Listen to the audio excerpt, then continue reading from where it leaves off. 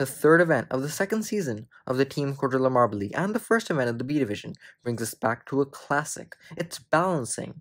And for both divisions, actually, we're going to be outside the Sludge Bowl in the Slimeballs secondary stadium, but the beam is set up in the exact same way, and if you remember from qualifiers, the Majestic Melons, just 5 off a perfect run, they are the team to beat in this event. Have to watch out for them. The Shadow Riders, though, have a 9-point lead over the Poison Ivy in the standings, are championship leaders. Then it's a further 3 points down to the Slimeballs in third, coming off a first and a 16th place finish in the first 2 events. But we're going to go straight into the heat of things with the Yellow Lotus starting us off, mid-pack in the standings, and a pretty good team in balancing. How will they do? How will they set a benchmark? You can see the speeds of the marbles much slower than what we've seen in balancing in previous events. We'll have to see what the new benchmarks are. One of them, their back marble, Marigold, gets 9 points. That's pretty good for them, but none of them made it to the narrow section, so they only get left with a 26. Still, no one placing lower than 5. That's a fairly consistent run for the Yellow Lotus. Their rivals, the Blue Lotus, will be up next, having to beat that 26 benchmark set by the Yellow Lotus.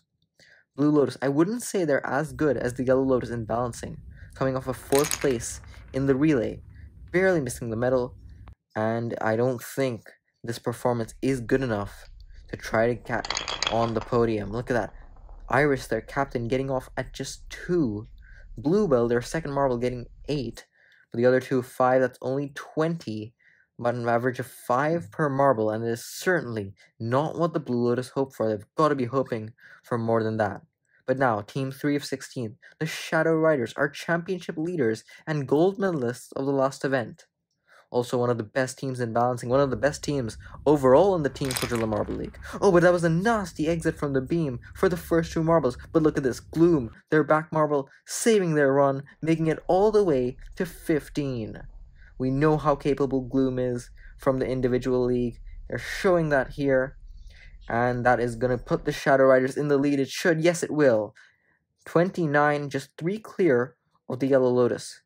First 3 marbles underperformed just a bit, but Gloom, but that 15 puts them in the lead thus far. Now, their rivals, the Deep Divers, and are defending champions of the Team League. 4th place in balancing in Season 1. How will they do here? Oh, that was absolute disaster. The Deep Divers. What was that? Look at this. Deep Divers, it's been terrible for them in the first 3 events. This is going to be no different. 15, that is tied for the worst run we've seen in balancing. Of course, the Deep Divers, certainly not the worst in balancing, because we've seen that the runs in this event aren't as good, probably because of the different stadium, but the Deep Divers, oh, that's just terrible for them. Got to be hoping they can do more from next event. But now, for the 5th team, our hosts, the Slimeballs, coming off a last place finish in the relay, but they're certainly going to do better here. Their captain, Slimy, gets 20 points, and that's the first marble that gets all the way to the end in this event. That looks like it'll be good enough for them to take the lead. Also a pretty inconsistent run, like the Shadow Riders, but they got a full 20 with their captain, Slimy. And sure enough, it is 34, 5 points clear of the Shadow Riders, Slimy 20, Oozy 7, Muddy 5, and Slippery just 2. You can see they changed up their order once again. You can see how much effort they are putting in to improve on their Season 1 outing. Now, Team 6, Team Atlantic. Decent at balancing, it seems like. They were pretty good in the qualifiers. Oh, but that was nothing short of terrible. Team Atlantic, that might be worse than the Deep Divers, we'll have to see. Look at this, 2 of them going straight to the near side, the other 2 to the far. Orca, their reserve, gets a 2, they're subbed in because their captain is still sitting out due to their injury. And Team Morale is low, their team just dropping like a fly since their first event. Now, Team 7, the Majestic Melons, are record holders. They're certainly having a lot of expectations in this event. Oh, it's not going to be fantastic. They're certainly not going to better their record or even come close to it. There was a decent run, definitely on the better end of what we've seen in this event. Two of them falling early, though the other two making it pretty far down. But I don't think any of them managed to make it to the narrow section. No, Cantaloupe, their best marble, only got a 9. So that's just good enough for 4th place. The Majestic Melons are not going to be making the podium here in balancing.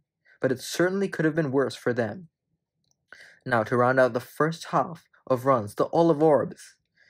Down in the order. Poor outings in both the first two events, and it looks like it's going to be the same here. The Olive Orbs. What was that? Look at this. The two of them, once again, to the near side. They seem to stay on a bit longer than Team Atlantic, and they do beat Team Atlantic. But they only get 15. That's tied with the Deep Divers, but the Deep Divers win based on the tiebreaker. But after the first half, it is the home team, the Slimeballs, with the lead, followed by the championship leaders, the Shadow Riders. Could the Slimeballs be on for another medal? They just need to hold. They can only have 2 teams beat them if they want to get a medal. Maximum of 2 teams. But now, the Golden Cheeses are 9th team, and that was terrible. The Golden Cheeses have also had a terrible outing in the first 2 events. Just 3 points. They're in last right now. And the Golden Cheese, it looks like it's going to stay that way. They only beat Team Atlantic, also getting 14. Beating Team Atlantic based on the tiebreaker only. Now, the Bauble Squad. Not great at balancing. They got last place in this event in Season 1. And are also fairly down in the order. Have to see what they have done to improve here. All of them staying on. 2 of them fall off. But the other 2 making it to the narrow section. And one of them stalls on the border between the 12 and the 15. We'll have to see what the stewards decide. Whether they're going to give that 15 to them. Look, I think one of them, that is Bauble, making it to the 15. Santa stalling right between the 12 and the 15. And they're saying no. Santa is not going to get a 15. They're only getting a 12. But it doesn't matter. They go into the lead with a 39, the Bauble Squad. What an improvement from their Season 1 balancing run. They have now overtaken the Slimeballs for the lead as they head to Team 11 Valley Dashers, also a good team in balancing. They won their group in the qualifiers. How will they do here? Oh, again, like the Shadow Riders, a really nasty exit from the beam. Their captain goes hurtling off the course. Look at this. That was way too disjointed for their liking. One of them makes it to about 7. Yes, it was. Just barely. And they get a 14 as well, beating just 2 teams based on the tiebreaker. That's Golden Cheeses and Team Atlantic. But certainly not good for the Valley Dashers, who had got a 5th place in the last event. Now, the Green Lotus. Also not great at balancing. They changed up their order. The captain is in the back, and it's going to work for them very well. The Green Lotus get their captain, who's at the back instead of the front like all of the other teams are doing. And they manage to hold on very well for 20 points. The Green Lotus. Have they taken the lead? Their captain triumphant in there. They're celebrating. It seems like, no, they haven't. By 2 points, the Green Lotus don't beat the Bauble Squad. Because Clover gets an 8, Cactus just a 3, but they go into 2nd place, and it's certainly very good for them. But after 12 teams, the Bauble Squad is in the lead still. They are guaranteed a top 5 finish. The Sinister Sprinters, though, they won Group B in balancing in this event. They are a pretty good team in this event. We'll have to see. Can they do what it takes to get on that podium? Oh, it's not happening at all. The Sinister Sprinters, just another one of those runs where it just completely fell apart from the get-go. Look at this. They had a separation in between before they even came through the drop, and all of them getting a 4. Well, that is consistent, but consistently bad for them. Just getting 16th. It's a miracle that there's so many teams even doing worse than that. But now, in the final 3 runs, Bauble Squad, if the Poison Ivy here don't beat them, they're guaranteed a medal. Poison Ivy, though, coming off a silver in the relay. That was a fast exit, but it works out well for them for once. Despite having so many other teams having nasty exits from the beam, the Poison Ivy managed to keep it under control. And they try to stay to the far side. It seems like it worked out for them. Venom gets 15 for them. And they go into 4th place, just missing the podium from the Slimeballs. Now, that's just 1 point off the Slimeballs. It's pretty unlucky for them, but the Poison Ivy are doing well in the league thus far. Now, that means the Bubble Squad is guaranteed a medal. The Floundering Fish, can they get on the podium? Floundering Fish are not great at balancing, and it doesn't look like it's going to be a fantastic run. 2 of them make it fairly down, so it's going to be mediocre, I think. Their captain, Koiboy, speeding ahead of the rest of the marbles. They'll get a decent score, as well as Goldfish. They get 7 and 9 respectively, but 22 is only good enough for 8th.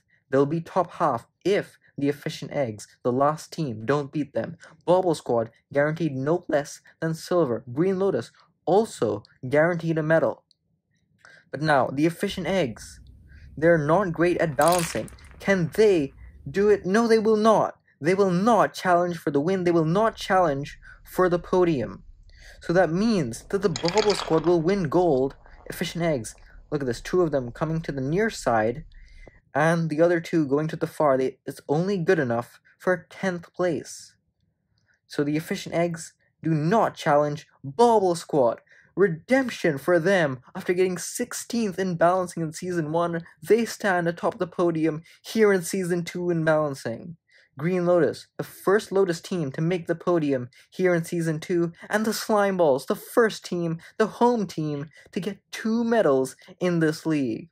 But the Bobble Squad are absolutely overjoyed. Look at them on the podium, coming off last place in the first event of Season 1. They will now shoot up the standings for sure, up 9 spots into 4th.